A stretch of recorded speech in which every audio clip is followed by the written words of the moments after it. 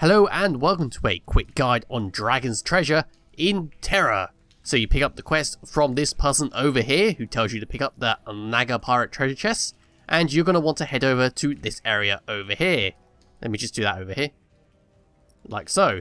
In these little areas just over here you can find these little boxes, but let's go over there anyway. So you want to come down here, head straight, do not go left or right. And then once again, do not go left or right, just keep going down. Then when you're here, you can just go left or right, it doesn't really matter. Over to here. Then take another left, and you'll be greeted with a door that will probably open up at some point. There we go. And then when you're in here, you'll find these little treasure chests littered around everywhere. There we go, there's another one there. And if you open it up, you will find the treasure, and I just got attacked, so let's get rid of these guys.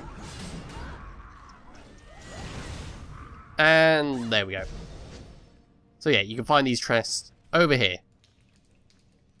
And inside the chest, you can find maybe 1 or 2 treasures, depending on your luck. So that's it for this guide. Leave a like if you enjoyed it, and I'll see you in the next one.